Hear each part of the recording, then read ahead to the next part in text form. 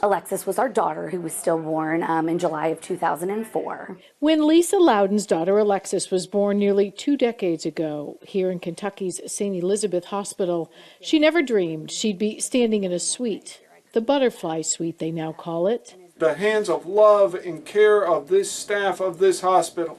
Dedicated to parents who need time to grieve the loss of a child.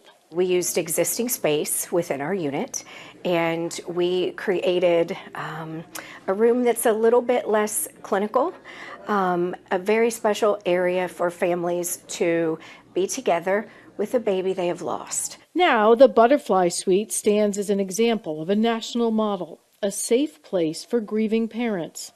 Ironically, the hospital chose the very room for the Butterfly Suite where Alexis was born. Lisa didn't know it until she saw the space. It was just a room that held grief and sadness for us, and I really didn't ever want to come back to it.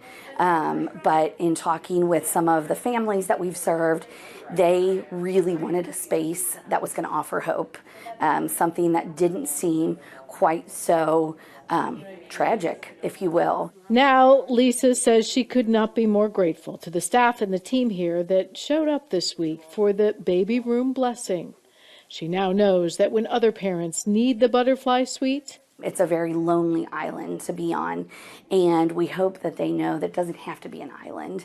There is a whole community that is out there, many of whom have suffered these same losses, and they're willing and ready to embrace them. If you'd like more information about this foundation, we have it for you online. They do not charge families for support services, and they're funded by donations. Thanks for checking out the Local 12 YouTube channel. Click the links and tap subscribe to get notified anytime we post.